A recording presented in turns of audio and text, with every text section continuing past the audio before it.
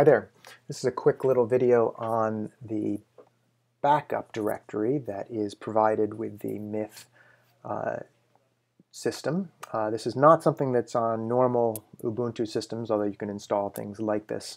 But this is something that the CS department provides to, or I guess the university provides, that gives you a backup of the files in your folders.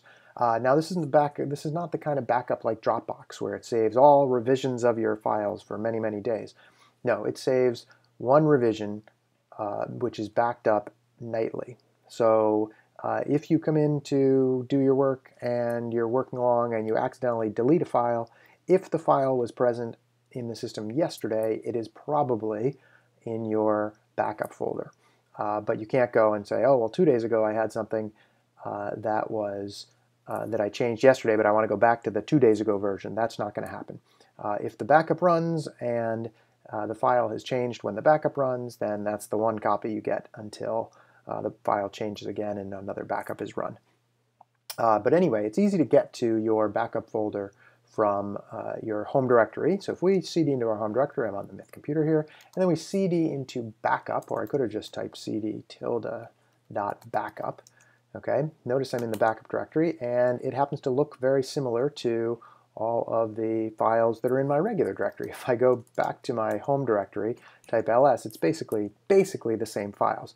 But the backup directory is a directory that is, as I said, basically 1 day old. So actually, yesterday I think I had my CS107 folder called 107, so hasn't updated today. So that's that. But if we look in it, actually, if you look at the files, I don't believe you're actually able to remove them. Test.c.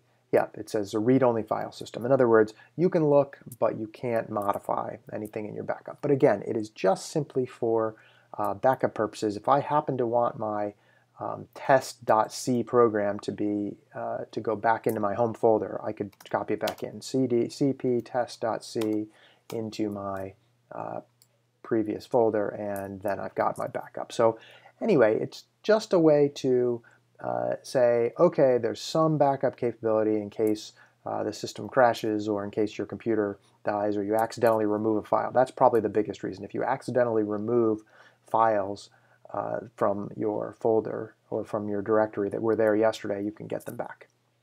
All right, thanks.